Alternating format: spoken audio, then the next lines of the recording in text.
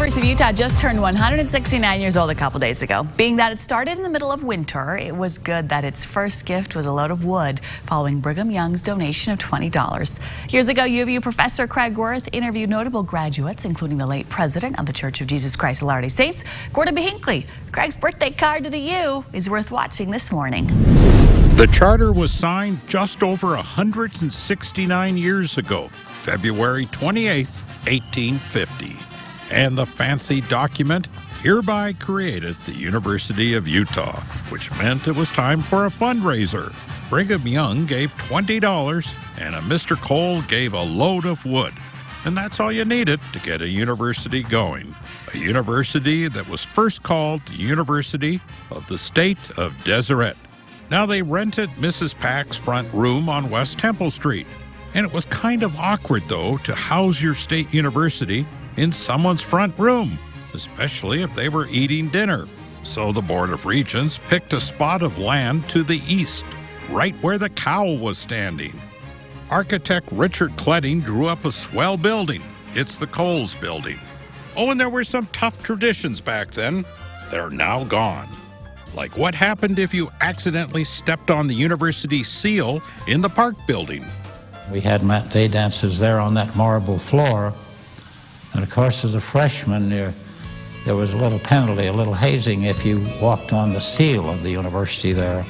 And he says the worst tradition then was that freshmen had to wear beanies all day long. Yep, 24/7. We had to wear little caps as freshmen so we could be identified as youngsters, you know. Now, this allowed sophomores to exercise the tradition of finding freshmen and cutting off their hair. And not too good of a job of barbering back then.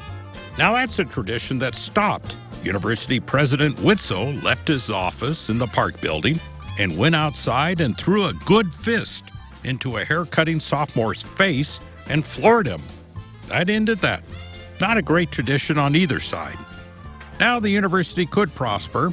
There were classes in being a lineman in newfangled electricity, Model T repair, blacksmithing, among other swell courses. Then came other buildings, such as the Park Building, with elegantly designed materials. And it would be the last time you could find a parking spot. There was no parking problem here on the Circle. If you'd have asked me what a parking lot was, I wouldn't have known what you'd talk about. But there was a campus and campus life. It was a real college. 16 years ago, I interviewed one very good and kind student of the early 1930s. He went on to become one of the university's most beloved grads.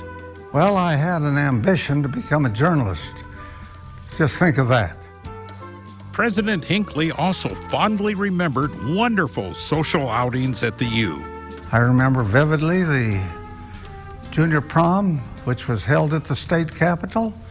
Another junior prom, which was held at the Hotel Utah. They were classy affairs and a lot of fun. Well, the university continued to grow and students continued to arrive. And the 1950s became the 60s and 70s. Not a great look in fashions, but a swell university. Oh yes, look at that freshman in 1970. Yeah, the guy on the right there, it's me. Just a very small part of a very big university.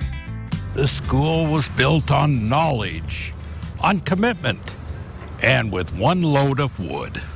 Craig Wirth, ABC 4 News. Now, you might be wondering what Craig teaches at the university. He says his students also wonder what he teaches at the U. However, we do have some of his former students working in our newsroom, so we can tell you he is helping build the future of broadcast journalism. Okay, let's take a look at our